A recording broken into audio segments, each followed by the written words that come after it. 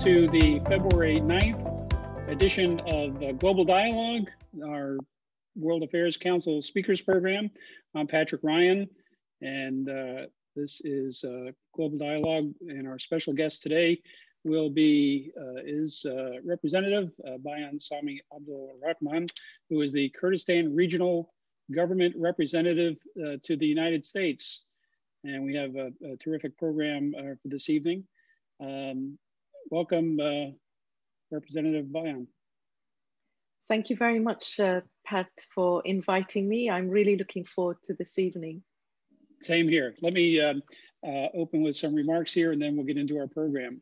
The KRG enjoys a special relationship with the United States. The Kurdish people of Iraq have been an important partner seeking democracy and independence and looking to the West for partners. Tonight, we'll talk about that relationship, the history of Kurdistan, who the Kurdish people are across a number of country borders, the Kurdish region's situation within Iraq, the fight against ISIS and the current situation there, the stability and security it enjoys in a rough neighborhood. And we'll talk a little bit about Little Kurdistan, a community here in Nashville, Tennessee. Of course, we will have your questions for Representative Bayan, so please start adding those to the Q&A tab on your Zoom screen.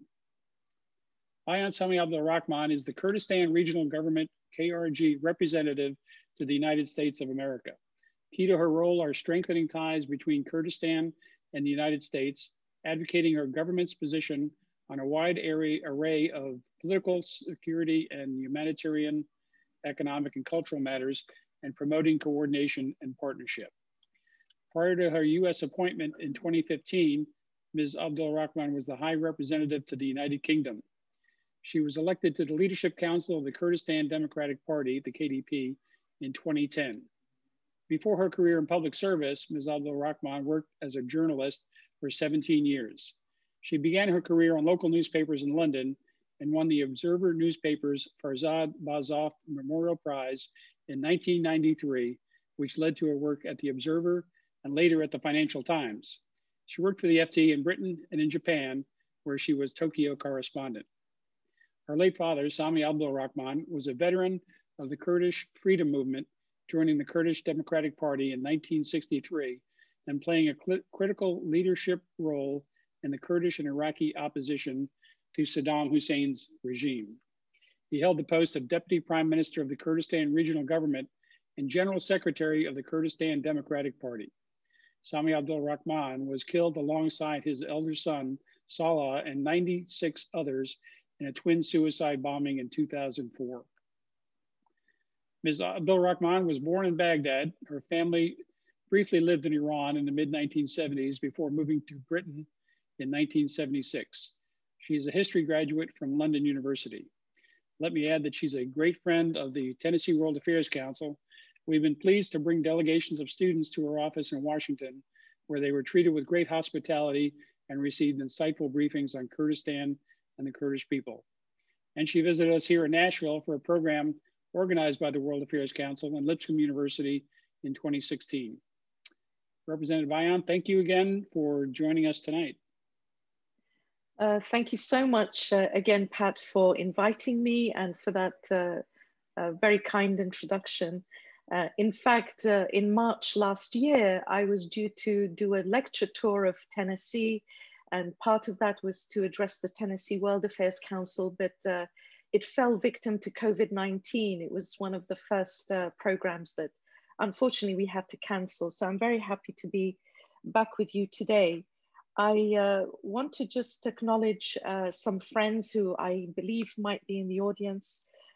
Jim Shepard, who's chairman of the board of the Tennessee World Affairs Council, Ambassador Charles Bauer, member of the board, and many Kurdish friends whose names I recognize from the list of RSVPs, including Nozad Haurami from the Salahuddin Center in Nashville, Dilman Khan, who is, I believe, from the Kurdish Professionals.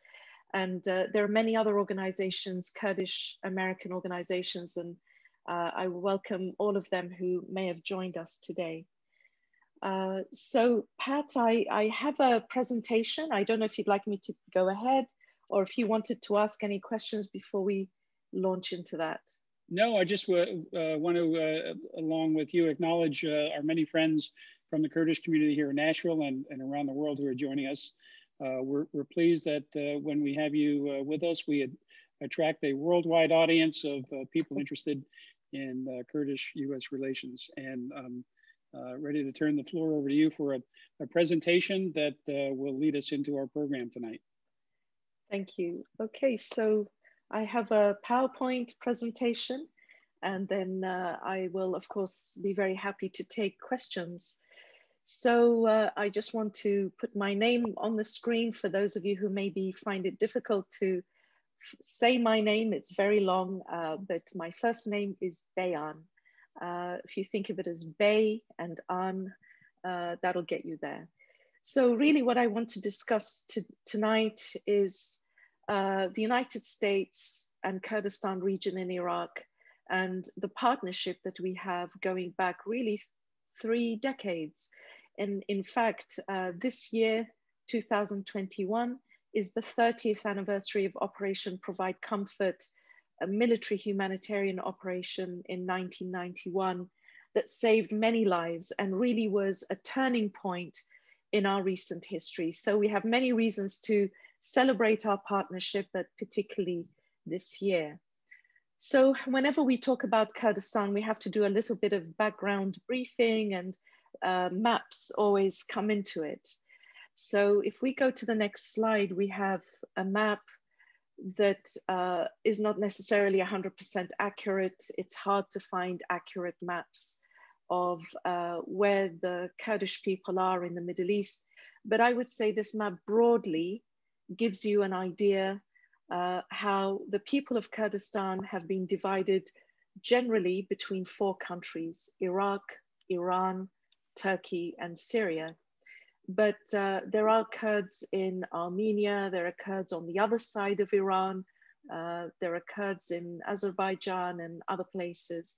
But usually when we talk about Kurdistan, we're talking about anything between 30 to 50 million people who live across these 4 countries. The reason why the population size is not accurate is some Kurds are forced to deny their nationality or their ethnicity in those countries. Some Kurds don't live any longer in those areas. For example, we believe that in Istanbul, there are 1 or 2 million Kurds living in Istanbul in Turkey. But the number of Kurds really varies wildly depending on whether you believe a Kurdish nationalist who would say 50 million and somebody who's anti-Kurdish who would say 20 million. Personally, I think 40 million is probably about right. So this is where the Kurds are in the Middle East, and many of us have relatives and connections across all 4 borders. But in terms of my position and the conversation we're having tonight, I'm focusing on Iraqi Kurdistan, which is in the next slide. So this is Iraq, and again, there are different colors in this map. Again, this map is not necessarily 100% correct, but it gives you a general idea. The green areas generally are what is called Kurdistan region. And this region has a status in the Iraqi constitution, and we have our own regional parliament, our regional president and prime minister. We have our own military force, the Peshmerga forces, who are part of Iraq's defense system, but perhaps they would be akin to the National Guard of the United States. The state of Tennessee has its own National Guard. The Kurdistan region has the Peshmerga forces. So the green area is roughly what would be called officially the Kurdistan region. But there are other parts of Iraq that we consider to be part of Kurdistan, but they have been designated disputed territories in the Iraqi constitution. And these areas are very important to us. We believe that culturally, linguistically, historically, they have been Kurdish. There has been forced demographic change in those areas over the years, but we believe that they are part of Kurdistan.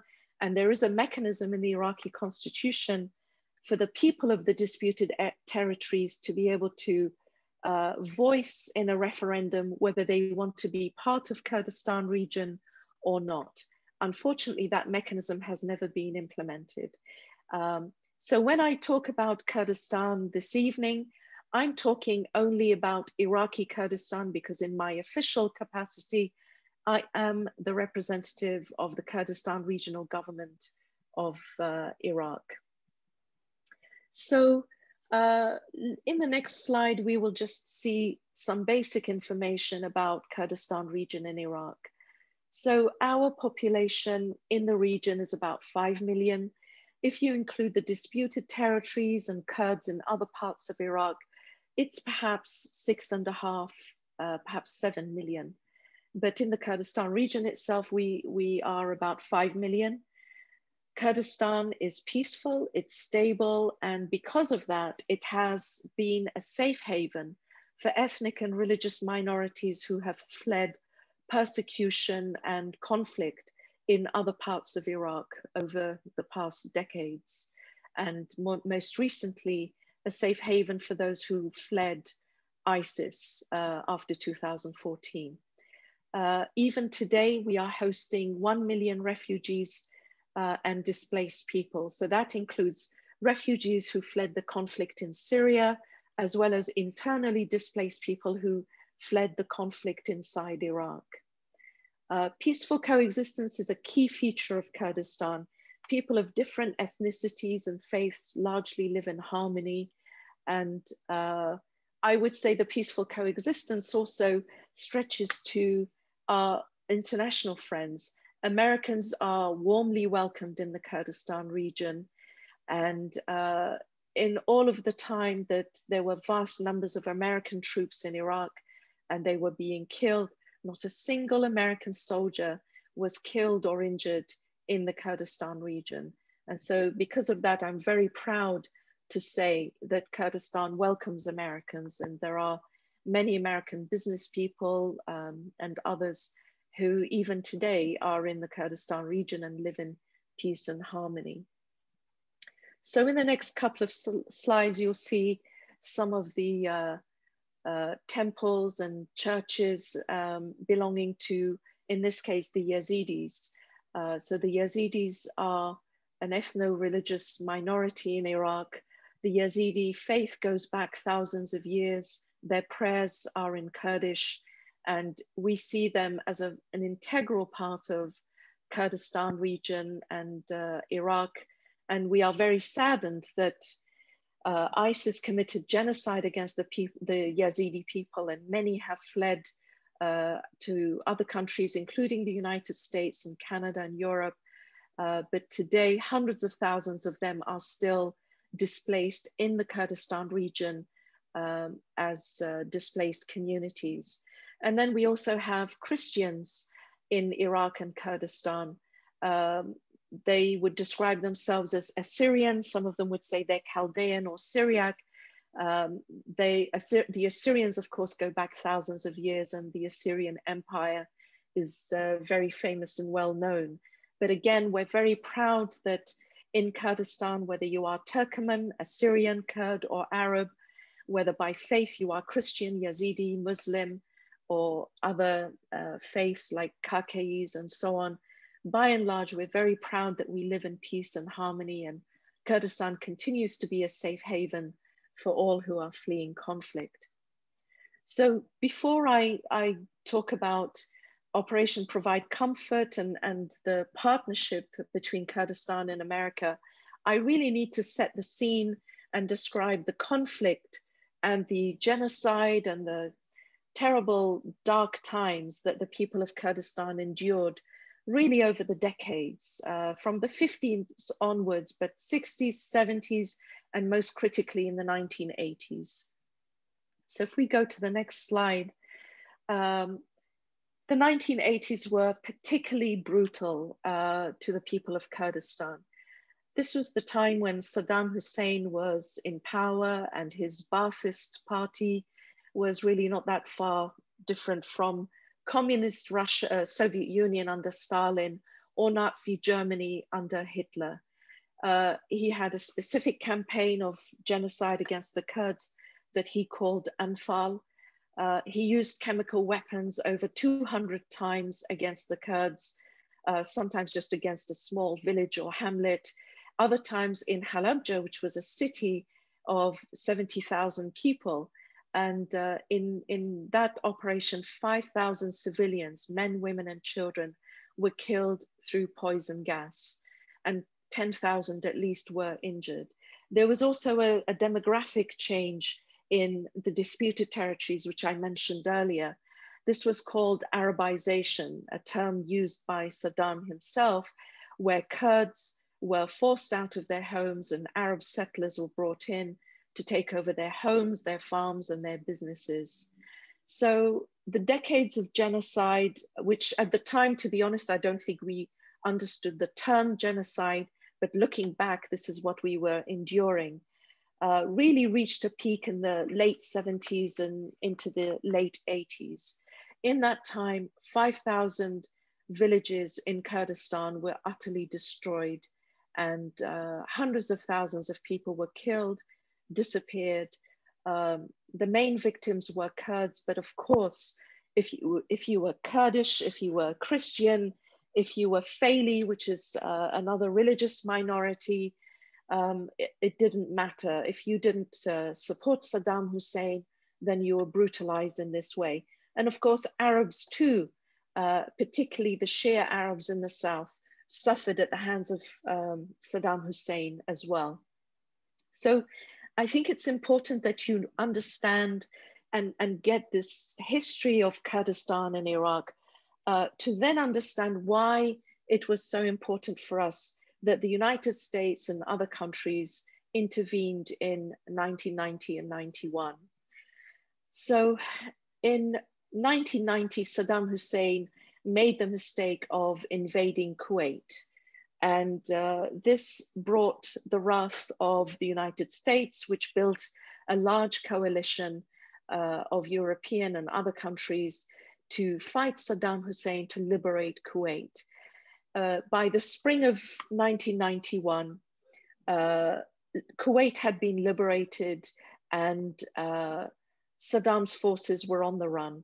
Eventually, he turned his attention to the Iraqi people against the Shia in the south, who had had an uprising, and the Kurds in Kurdistan region in the north, who also rose up against Saddam Hussein because we believed that his regime was coming to an end. So this was in the spring of 1991. Saddam turned his forces against us and also against the Shia in the south. Now, don't forget, this is the spring of 91, only 3 years after Halabja, where 5,000 people had been killed through chemical weapons. And so hundreds of thousands, perhaps 1.5 million, maybe more, Kurds fled Iraqi Kurdistan to the border mountains of Turkey and Iran. People were freezing to death. They were dying of exposure, of starvation. The elderly and young children particularly were not able to climb these mountains with literally nothing but the clothes on their backs. Many were barefoot. I mean, the images of that exodus are just incredible. It's like a biblical scene of thousands of people on the mountainside in the snow and the mud, trying to flee because everybody thought that Saddam would use his chemical weapons again and that the international community would do nothing because they had done nothing in the 1980s. But fortunately, in the spring of 1991, the United States, Britain, France, and other countries, but really that core 3 countries, put together what was called Operation Provide Comfort.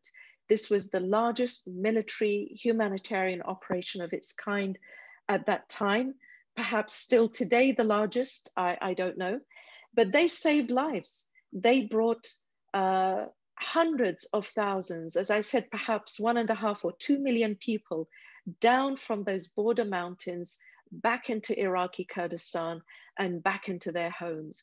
They saved lives. And that's why this year we're very proud of this operation, and we want to commemorate it throughout 2021 as the 30th anniversary. So Operation Provide Comfort is important for us because of the people that it saved, but also it led to the creation of a no-fly zone over Kurdistan. And that no-fly zone survived throughout the 1990s all the way to 2003. And the no-fly zone provided protection to Kurdistan from Saddam Hussein. During that period, we were able to start to rebuild those 5,000 villages that were destroyed, rebuild schools, have some form of self-government. But of course, Kurdistan region was poverty-stricken. After all of the destruction that I described, it was utterly destroyed. And I had been living in the United Kingdom as a refugee.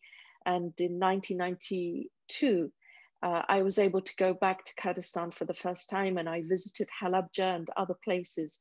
And I saw with my own eyes the utter destruction that I had really only seen before in photographs of post-World War II Europe, where you would see cities just in rubble. So the 1990s, we had the no-fly zone protecting us, some form of rebuilding and reconstruction, but Kurdistan was poverty-stricken. To make matters worse, unfortunately, we fell into a civil war between roughly 94 to 98, perhaps a little bit later than that. This is really a very dark period in our history, and many of us have deep regrets that civil war took place in the first place. But then in mid-1990s, the UN instigated the UN Oil for Food program. So this was a program where Iraq's oil would be sold and the revenues would be used by the United Nations to provide humanitarian assistance, food and medicine to the people of Iraq. Unfortunately, the UN Oil for Food program was corrupt. The UN only deals with the sovereign state. And in this case, the sovereign state is a dictator who has committed genocide.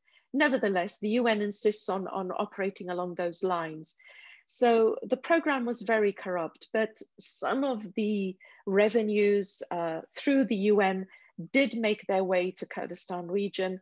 And this really provided some relief to the people of Kurdistan, and the little amounts of money that were coming to the Kurdistan region were used to continue the building, continue the reconstruction, and to really stabilize the Kurdistan region. And so by the late 1990s, there was a ceasefire, the civil war was coming to an end. The Oil for Food program was providing some financial and humanitarian assistance. And so Kurdistan was really beginning to stabilize.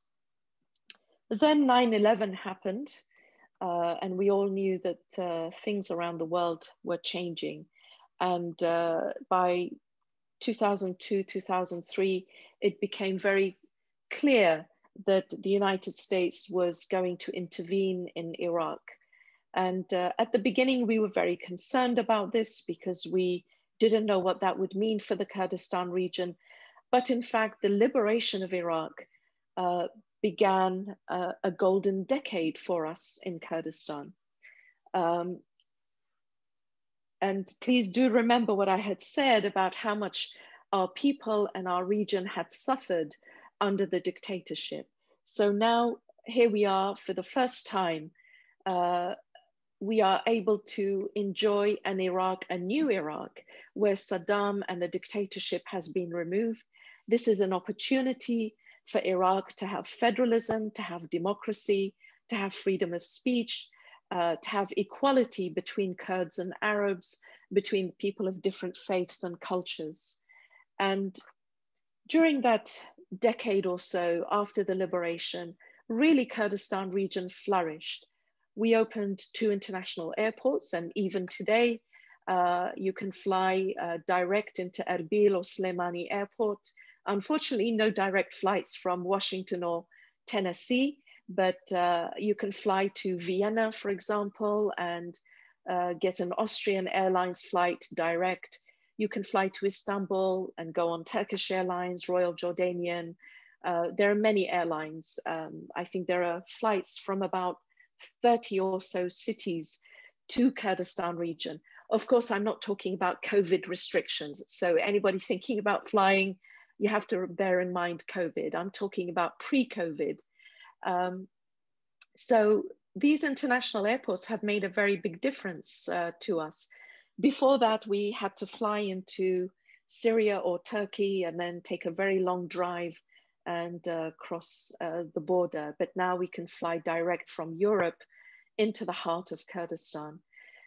We have private and public schools and universities. There are 2 American universities or universities based on the American system. And I know that they have affiliations and partnerships with several American universities in the United States. English is now a second language in schools. We've built hospitals, roads, infrastructure, and we really started to work on Kurdistan as a tourist destination. It is a tourist destination within Iraq and within our neighborhood. People from Iran, Jordan, Iraq, Turkey, other parts of Iraq definitely think of Kurdistan as a tourist destination because it's peaceful and stable, number one. It has a much cooler climate than southern Iraq, for example. We have mountains, we have rivers, we have many historic sites, and we believe that tourism can be one of the pillars of our economy. And in the period immediately after the liberation, we were also able to start an oil and gas industry from scratch. We always knew that Kurdistan was rich in oil and gas, but Iraqi governments deliberately didn't really promote that because they didn't want the Kurds to have access to it. But from 2007 or so, we have been able to sign contracts with international oil companies, many of which are American. And we're very proud that together with American private sector, the American companies and their know-how, we have been able to build an oil industry from scratch. And in a very short period of time, Kurdistan has been able to produce the same amount of oil as Libya, which has had a much longer history of oil production than we have.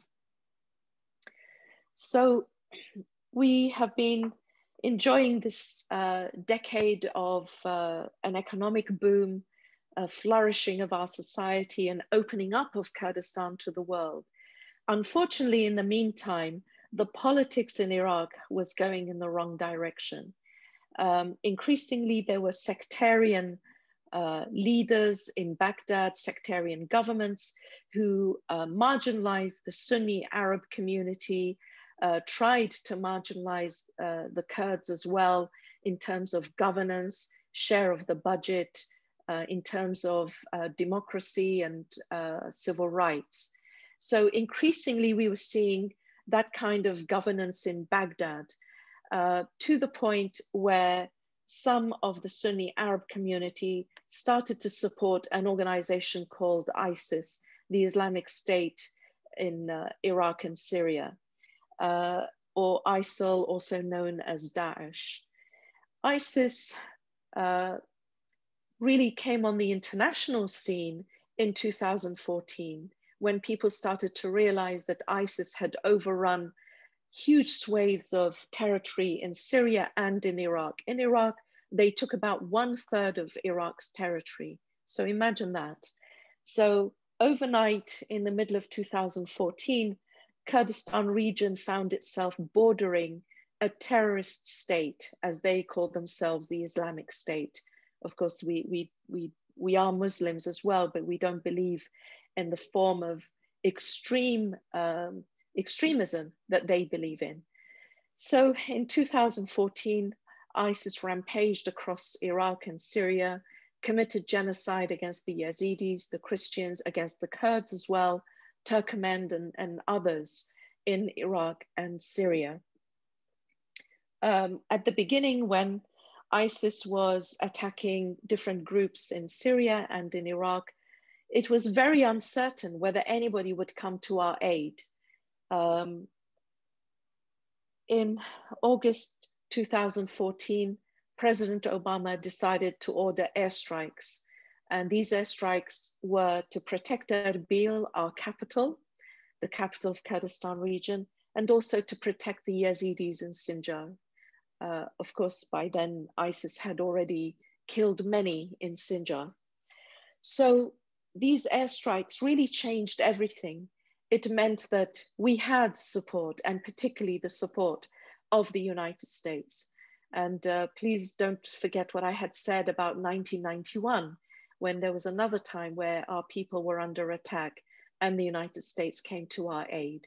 So what happened in 2014 when President Obama ordered the airstrikes changed everything.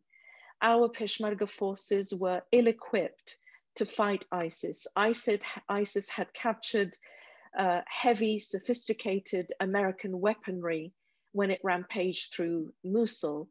Our Peshmerga had been deprived of any weaponry except for the very basic Kalashnikovs and perhaps RPGs. So they were completely outgunned by ISIS. But once the airstrikes happened, we knew that we had the United States on our back, with us supporting us, taking us as their partners. This changed, and the Peshmerga continued the fight until eventually weapons and ammunition were delivered to enable them to fight ISIS on a more equal footing. But the period between 2014 and 16 was a very, very difficult one for us in the Kurdistan region. I can really say these difficulties extended beyond 2016, but this was the peak of the crisis for us. So we found ourselves at war with a very sophisticated, incredibly well-equipped, the most well-equipped terrorist organization in the world. And we're fighting to defend a 650-mile front line. 2,000 Peshmerga, our military, were killed in this, and over 10,000 were wounded. So this was a very costly war for us. It also led to a humanitarian crisis.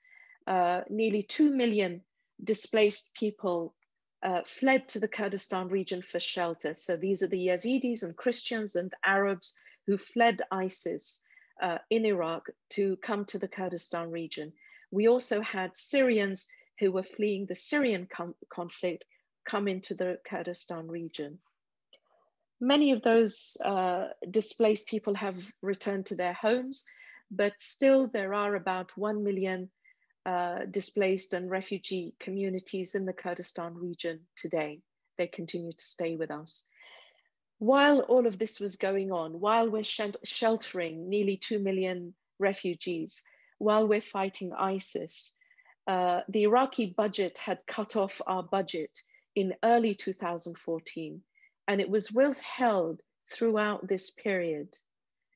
And at the same time, there was a crash in oil prices. So this was really an incredibly difficult time for the people of Kurdistan.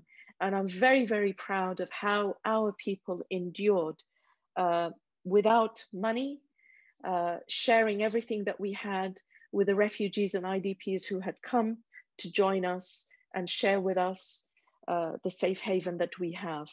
And here I would really like to thank the United States for supporting us in the fight against ISIS, and that support continues today, that partnership continues today, but also to thank America for being the largest humanitarian aid contributor to Iraq.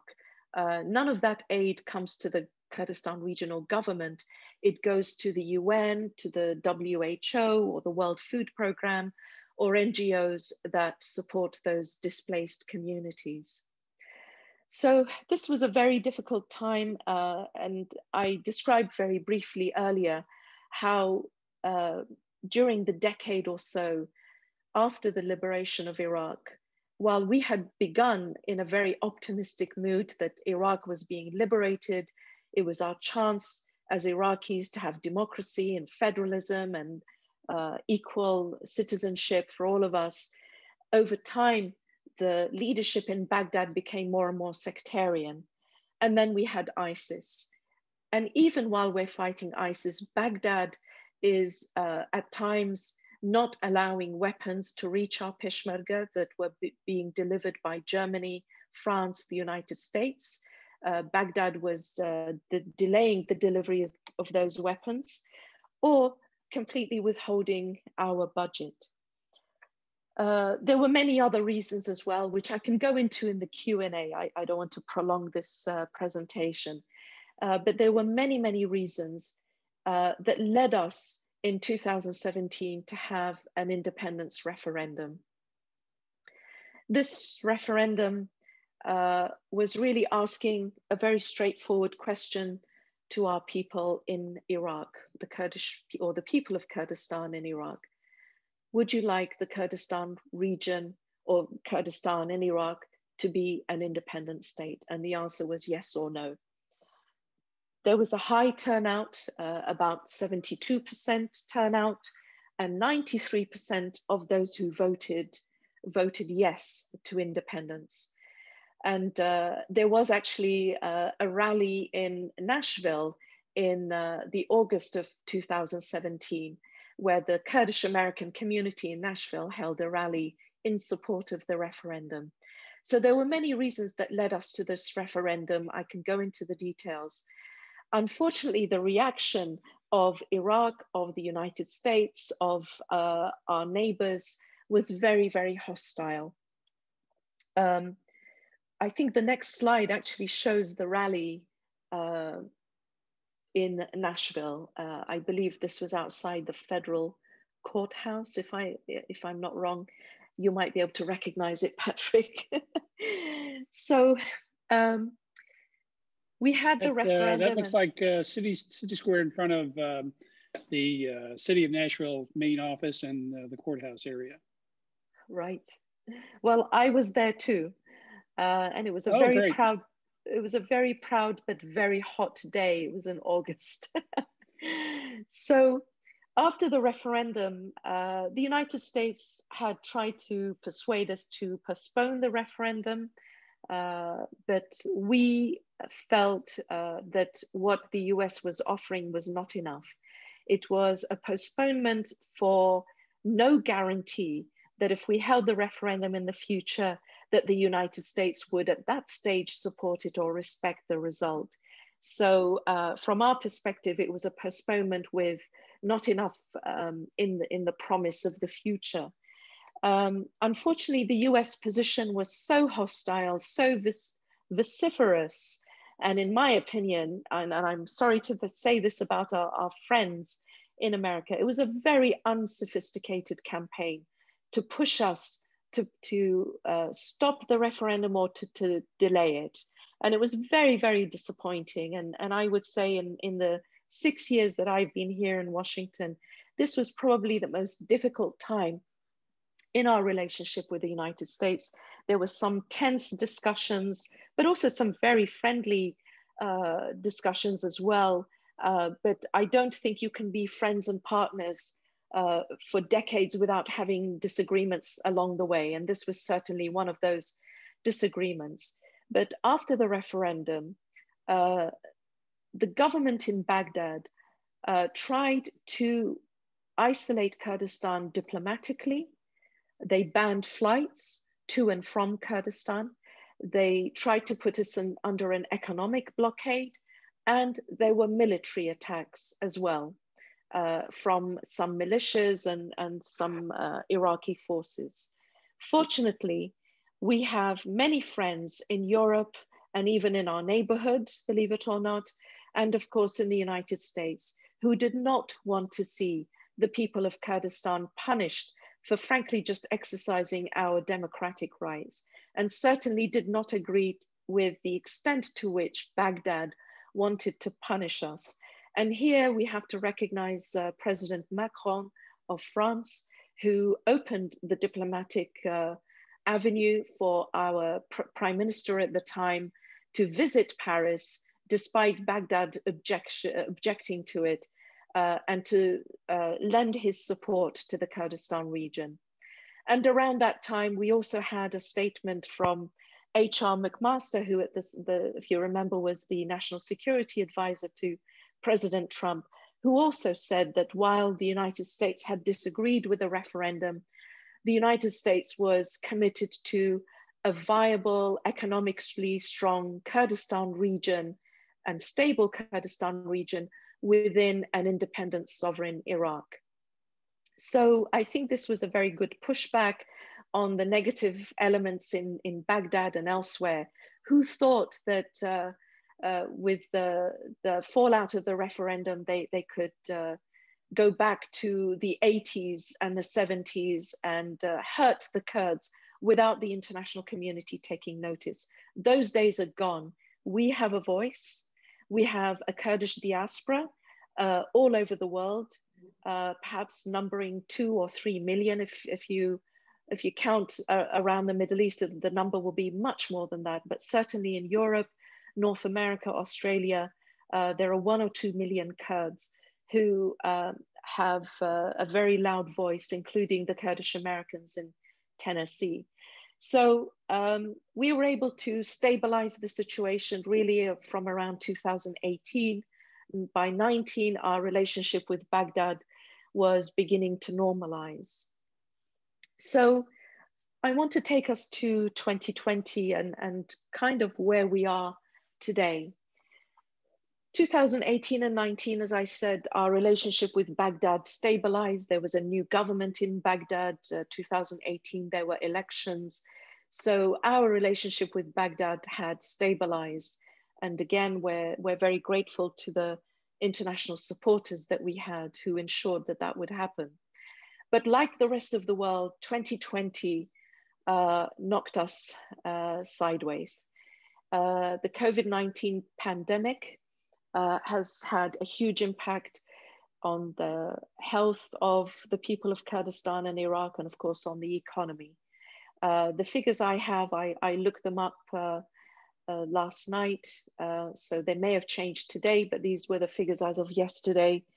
And you can see that according to the World Bank and the World Food Programme, they believe that Iraq's population is at risk of falling into poverty at a much higher rate than previously. And there is a lack of food security for a growing population in Iraq. In the Kurdistan region today, the economy is suffering enormously because we are reliant on oil. The oil price has increased actually in the past few weeks. It had fallen dramatically last year. We also have issues with Baghdad over our budget, our share of the budget, but I can go into that later on if you like in the Q&A. But really, I would say the pandemic has impacted us like the rest of the world. Now, going on to the next slide, I just want to speak a little bit about the Kurdistan Regional Government, our current cabinet, led by Prime Minister Masroor Barzani. So this cabinet was sworn in July 2019. And immediately our Prime Minister said that his priority was to have a strong relationship between Erbil and Baghdad, or the KRG and the government in Baghdad, the federal government. And we have strived to have a good and solid relationship with our partners in Baghdad. And the other priorities for the government are freedom, democracy, and peaceful coexistence, to develop the private sector, and we are looking to our partners in the United States for that. An increasing number of American companies are investing in Kurdistan, and we're very grateful to the US Chamber of Commerce and to the US Kurdistan Business Council for working with us to promote those economic ties. We also see Kurdistan as an important player in the region in terms of the region's stability. By the region, I mean the Middle East. And also we are partners to the coalition that continues to fight ISIS, and particularly the United States. So this is the program of our government. Of course, some of the program is under stress because of the weakening economy, but this is certainly something that we are very much committed to. So I want to talk a little bit more about our partnership with the United States. So in this slide, you will see our leadership. We have good ties with Republicans, with Democrats, with various administrations. George W. Bush met many of our leaders, President Obama, President Bush, excuse me, President Obama. President Trump met with Nechirvan Barzani, who is the president of our region. And the other photograph shows our Prime Minister meeting President Joe Biden, I believe when he was vice president. Just looking at the picture, I think it's from the Obama years. But really what I'm trying to underscore here is that we have a good relationship with the United States. Here in Washington, our office has very good access to members of Congress of both parties, and of course, including Jim Cooper, Congressman Cooper of Nashville, who is co-chair of the Kurdish American Congressional Caucus, and a very good friend to us in Washington, and I know to the community in Nashville.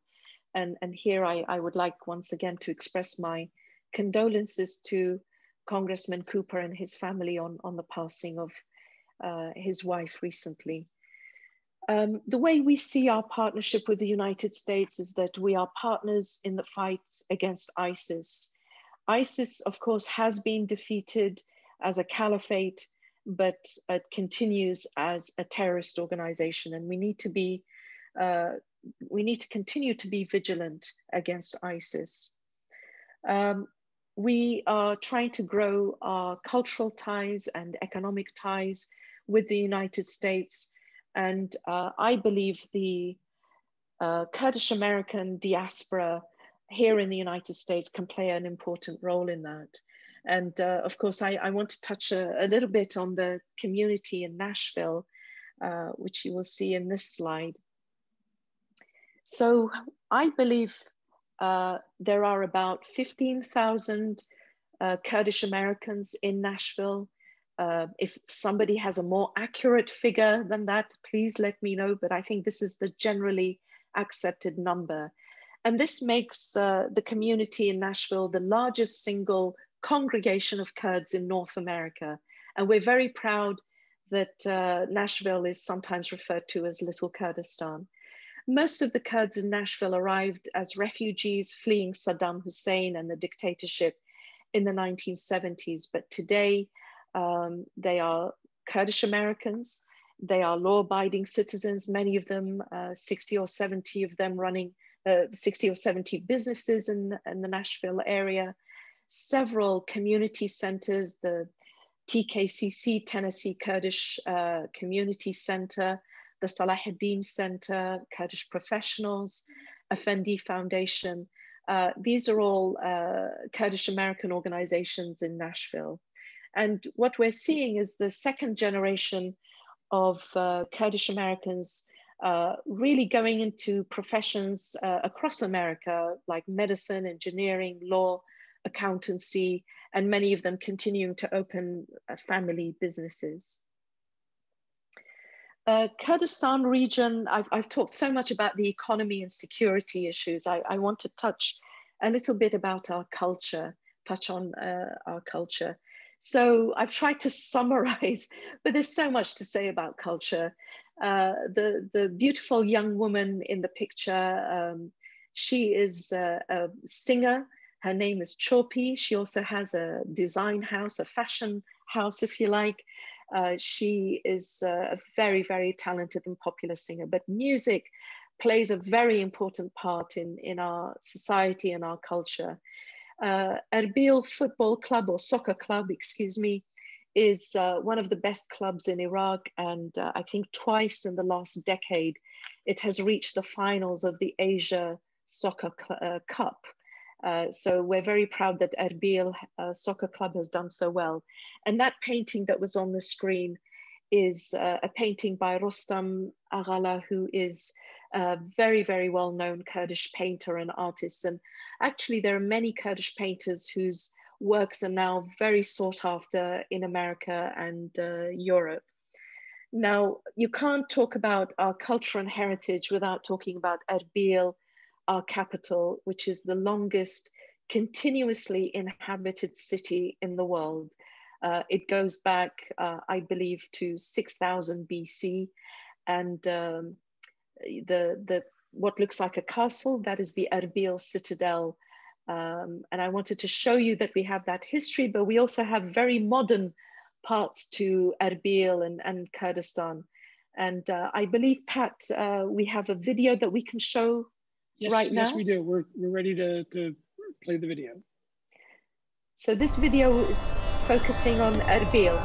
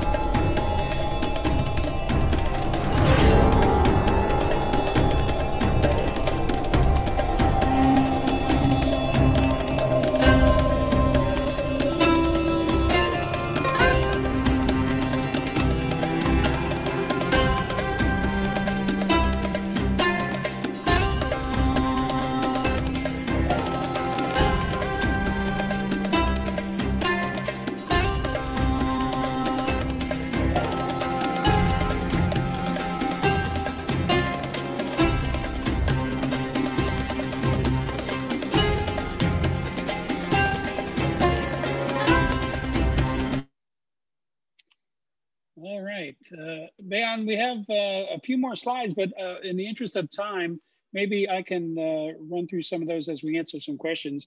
We have a very interested audience, but first let me thank you for that wonderful presentation. I think in addition to being a journalist and a diplomat, you have a career ahead in academia, teaching people in beautiful descriptions and presentations about Kurdistan and the Kurdish people. That was an exhaustive examination in very little amount of time, and I think everyone learned a great deal about Kurdistan, the history, the relationship with the United States, and why it's important for us to understand the nature of that relationship. If we could turn to some questions, let me start out with one that I had, and it's echoed by Angela Weck, who is with us. She's the executive director of the Peoria Area World Affairs Council. So you have World Affairs Council people from around the country tuning in as well. And Angela and I have a question about the relationship with the Biden administration.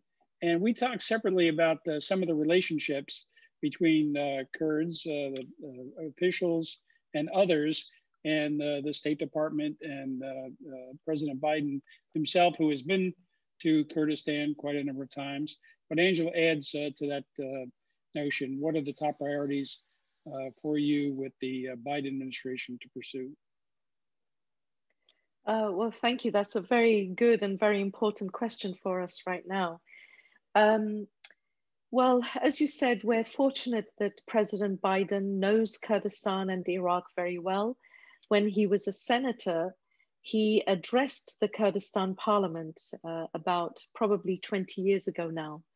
Also, Secretary of State Blinken, Secretary of Defense Austin, they also know our issues very, very well.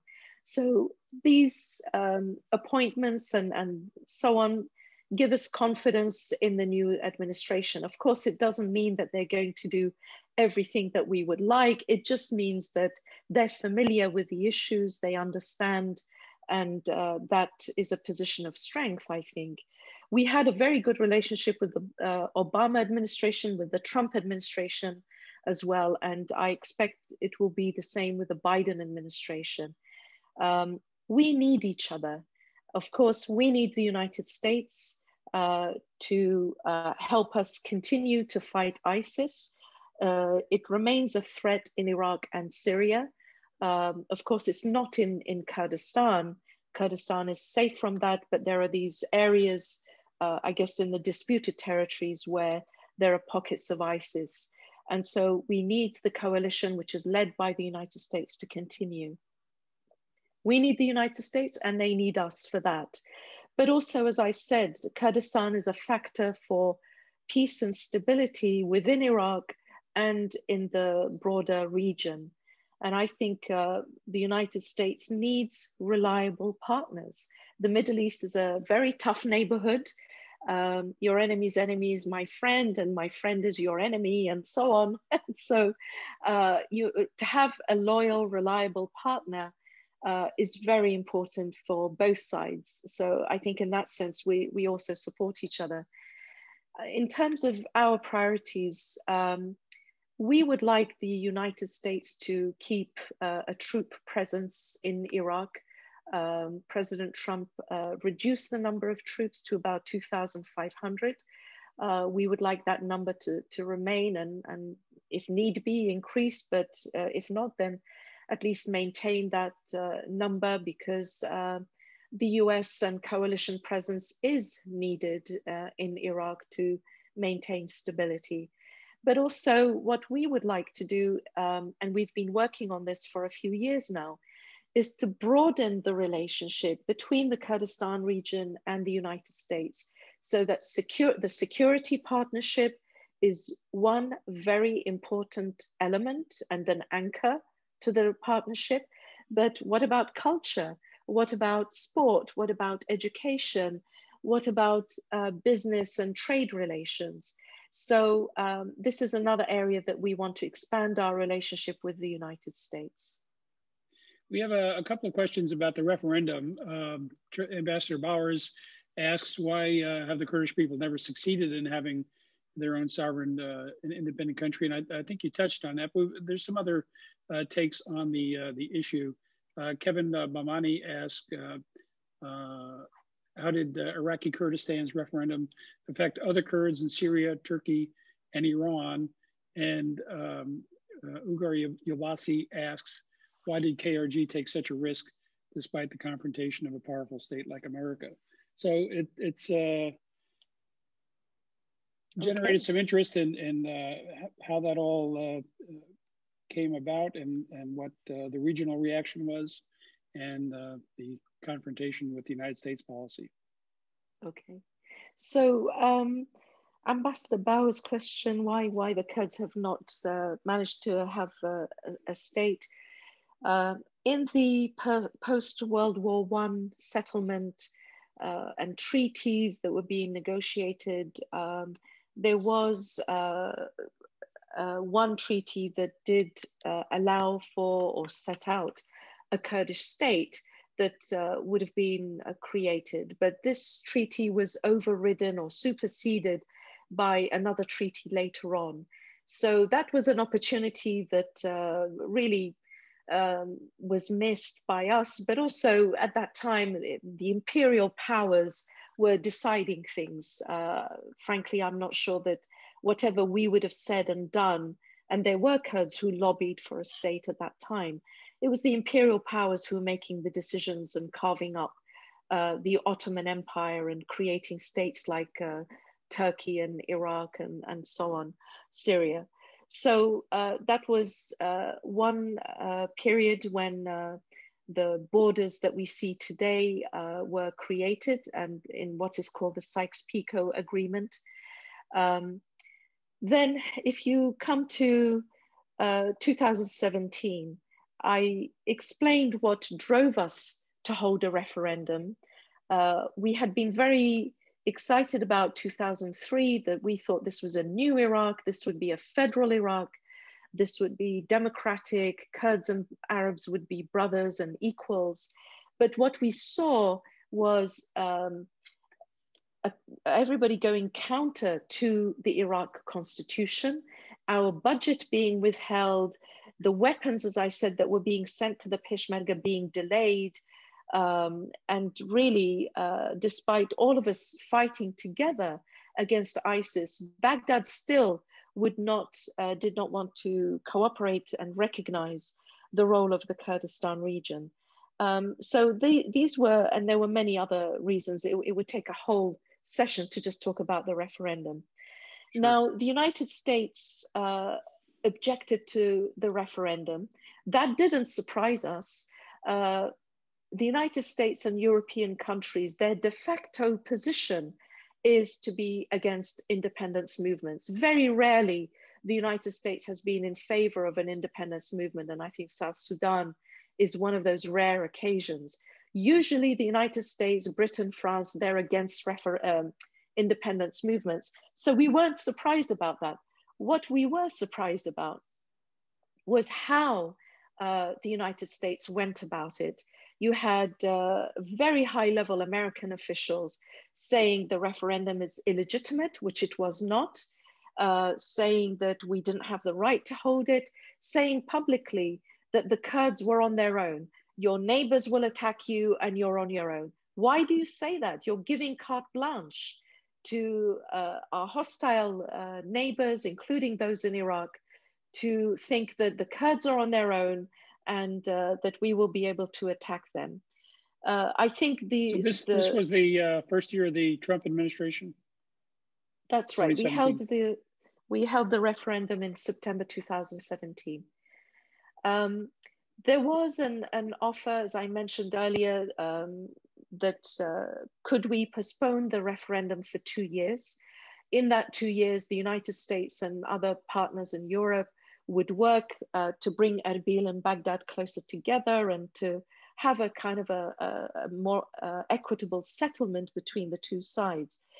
But the draft of that letter did not make a strong enough pledge that if after 2 years relations did not improve, the US would support a referendum. It did not say that the US would respect the result of the referendum. And frankly, that effort just came too late. And I would say that some of those who were involved in that effort would today recognize that that effort was just made far too late in the game. We also made mistakes. I'm not saying that all of the mistakes were on one side, but we made mistakes, and I would say that our international friends made mistakes too. And it was just too late. And some people had already started voting. Those of us abroad were voting electronically. The vote had already started by that time. The other questions were, how did this affect Kurds in other parts of Kurdistan? And why did we go ahead when the US was against it? I think I've explained why we went ahead. Yes. Kurds in other parts of Kurdistan, I think it captured their hearts. We are all linked by blood and belonging. Those borders were not chosen by us. They were imposed on us over the centuries and then over the 20th century. Many of us have family that cross one or two borders. In my case, we cross all of the borders actually. So when something happens in Syria, yes, my relatives in Syria are considered Syrian citizens, whatever, I don't care. I care about their well-being. I care about their rights as Kurds to be able to speak their language, to name their children Kurdish names, to have cultural and political and other rights like everybody else. So when something good or bad happens in any part of Kurdistan, we all feel the pain and we all feel the joy. So certainly it captured the imagination of Kurds elsewhere. Let me ask one more question about the Kurdish relationship with Kurds in other countries. Frank Rettenberg in San Rafael, California, asked about the PKK and their activities in Turkey. What's the official relationship or policy from the KRG towards the PKK? Well, we recognize that the Kurds in Turkey or wherever they are, Syria, Iran, Iraq, have rights. Human rights are universal. They have the right to speak their language. They have the right to have political representation and so on. And they have the right to live in peace. And so we have advocated for a peaceful and long-lasting, sustainable settlement of the Kurdish question in Turkey.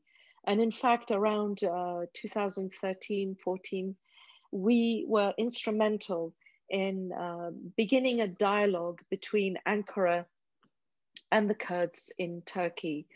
We played a very positive role in that, and there was a very hopeful, optimistic moment, but unfortunately the moment passed and the relationship between the Kurds, some of the Kurds in Turkey and Ankara, unfortunately got worse after that time. Now the PKK has come out of that situation. The PKK was created because Kurdish rights were denied. The Kurdish language was criminalized in Turkey at one time. So this is how the PKK has come about.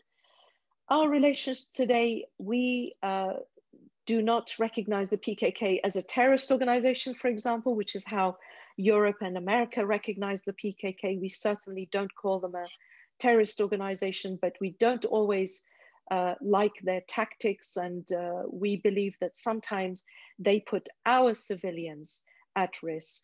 There are PKK elements in mountain areas of Iraqi Kurdistan and in Sinjar, and unfortunately we believe that they're playing a negative role. By being there, they attract Turkish bombardment to the border areas or to the Sinjar area, which is outside of the Kurdistan region, but part of what we consider to be a disputed territory. So we would ask our brothers in the PKK, our sisters in the PKK, you have played an important role in certain times, critical times, but right now you're playing a negative role by attracting instability to certain areas of Iraq and the borders of Kurdistan with Turkey. I would say that we have time for 2 more questions, but we're over time, but let's try a couple more. With your indulgence, we appreciate your time this evening. One question about the Kurdish-Israeli relationship. Is there anything you could comment on about connections there? Well, there are no official relations. In terms of setting official relations, Baghdad or the federal government has the authority to do that. So technically, the state of Iraq and state of Israel are still at war. Maybe the Abraham Accords will one day extend to Iraq. I think it'll be far off, unfortunately. But certainly in the Kurdistan region, we are not hostile to Israel. And we also support the Palestinians. And the Palestinians, in fact, have a consular representative in the Kurdistan region. Kurdistan region has about, I think, 36 diplomatic representations, including a US consulate, British, and so on. So there's a Palestinian representative, but not Israeli, because Iraq does not have official relations with Israel. However, there are about, I believe, 200,000 or so Kurdish Jews in Israel. The Jews in Iraq were forced out of the country in the 40s and 50s. Many of them still have relations and connections at a grassroots level with Kurdistan, but officially there are no relations. I've got a question about the UNITAD, the UN body that's now looking at accountability for crimes committed by Daesh, ISIS. Any comments about that? I saw something in the news recently. The Prime Minister was talking with Yazidis who were brutalized by ISIS. Yes, absolutely. So we support the work of UNITAD. I just have to give a little bit of background. I will be brief. As I mentioned, ISIS committed genocide against the Yazidis, the Christians, Kurds, Arabs, and others in Syria and in Iraq. I would say the Yazidis were the biggest victims. They sexually enslaved thousands of Yazidi girls and women. They used Yazidi men as slave labor. Many of those people have been rescued, but even today, about 2,800 Yazidis are missing. And our president, Kurdistan Region's president, has stated that we will continue to try and find every single Yazidi who is missing. So when ISIS did this, we in the Kurdistan regional government immediately recognized what they did as genocide. I mentioned earlier in my presentation that when we were the victims of genocide in the 60s and 70s, we didn't know the word genocide. We didn't know that we should collect the evidence. And it was much more difficult in that period anyway. By the time, unfortunately, when ISIS was committing these crimes, we did know you need to gather the evidence, you need to gather testimony, you need to lobby for an international court. And that's exactly what we did immediately in 2014. The Kurdistan regional government was the first to call this genocide, the first to go to the UN, to the International Criminal Court, to Washington, to London, to The Hague, to say that this is genocide and there needs to be an investigation, an international investigation and an international tribunal.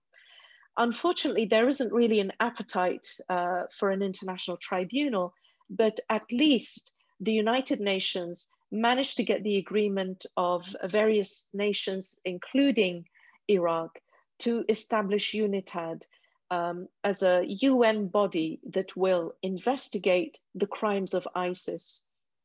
UNITAD began its work a couple of years ago. We in the Kurdistan region are cooperating. All of the evidence we have gathered, we have handed to them. Most of the Yazidis who fled ISIS are still in the Kurdistan region. And so we don't know what will happen to the evidence that UNITAD is collecting. Will there be an international tribunal one day, maybe a hybrid international Kurdish or Iraqi tribunal? But in my opinion and the opinion of many, without justice, you will never have reconciliation in Iraq. And so justice has to be the first part of that process. Well, this has been a fascinating time. Thank you, Bayan. And let me ask one last question about the relationship with Nashville and other American cities and states. We have a question: what are the ways that American states and cities can work with growing the relationship with Kurds, both in America and outside? Well, we really want to expand our cultural ties. As I mentioned, we have 2 American universities in Kurdistan. They are reaching out to universities in the United States for accreditation and affiliation and joint research programs. And I think that's one way. Another is through commercial ties. Whenever I do travel around the United States, and I look forward to doing that again, wherever I go, I try to meet with Kurds, Kurdish Americans in that city or that state. I try to meet with the Chamber of Commerce in that city or state. I try to meet with local officials, the mayor, the governor, and really try to promote stronger commercial and cultural ties between Kurdistan region and in this case with Tennessee, we already have a very vibrant Kurdish American community. And I know they're very, very proud to be in Nashville and in Tennessee. And we would love to deepen the commercial and cultural ties with Nashville and with Tennessee State as well. Terrific. Well, as Halban Arif from the Nashville community of Kurds here says in his comment, in the comment here, thank you for doing this event, and everyone here looks forward to a live in-person event here in Nashville when conditions are back to normal. We've been talking with Representative Bayan Sami Abdul Rahman, the KRG, Kurdish Regional Government Representative to the United States of America. Thank you so much for being with us. Thank you for the presentation. And best wishes to you and your group in Washington and to all our Kurdish friends. Thank you very much for having me. It's been a pleasure. And to everybody, please be back with us tomorrow for our Global News Review at 1 p.m. Central Time. And thank you for your participation, your great questions, and consider becoming a member of the Tennessee World Affairs Council. Visit our website, tnwac.org, where you can get more information. Thank you again, and everybody have a good evening.